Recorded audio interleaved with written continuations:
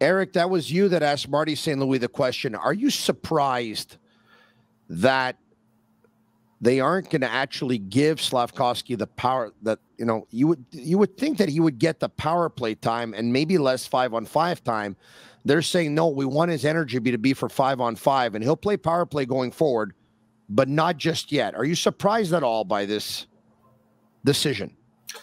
No. And I asked the question because I know a lot of fans were. I think they were looking at the power play lines and saying, well, what's the point of keeping Slafkovsky here if you're not even going to put him in that type of position and let him succeed? Look, the Canadians are not looking at Slafkovsky's development and being like, if he doesn't score 10 goals in the first 10 games, there's a problem here. This is not about goals. It's not about assists. It's about playing the right way and creating a certain confidence within the player. And, one of the questions I asked Marty, because I interviewed him before we had that Meet the Media session, was, at some point, if this kid needs to go down, how are you gonna tell him so that he doesn't take it as like a failure on his part? Because we saw in the past with Kotkaniemi that when he went down, he was extremely disappointed, right? Like yeah, for sure. So, and it's normal, right? Like these guys have big beliefs in themselves that they don't want to be in that situation where they're sent down. I don't think Slafkovsky is thinking for any second that he belongs in Laval. But I think, the answer was we might want to send him down there for X amount of games so that he could literally learn how to run a power play. Yeah. It's not necessarily going to be performance-based or whether or not we think he's drowning a little bit in Montreal. It's because we might want him to work on something specific that we can't necessarily do with him in Montreal. So, again, this thing, like it's the beginning of the season. The Canadians have had a plan with this kid from day one.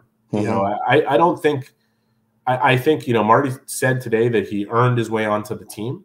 And I believe – I take him at his word. I think he's being genuine in that. But I also think that the plan was to keep him here. I think the plan was to keep him here from the start. And one of the reasons why I agree with you 100%, by the way. Go ahead. One of the biggest reasons I think that was the case is because preseason and training camp was not going to provide enough runway for them to properly evaluate what the mistakes are that he's making as a trend. And I asked Marty about this, and I said, like, how do you coach this kid to make sure he plays free? And I said, well, I don't want to overcoach him. I want him to play free. That's the whole point.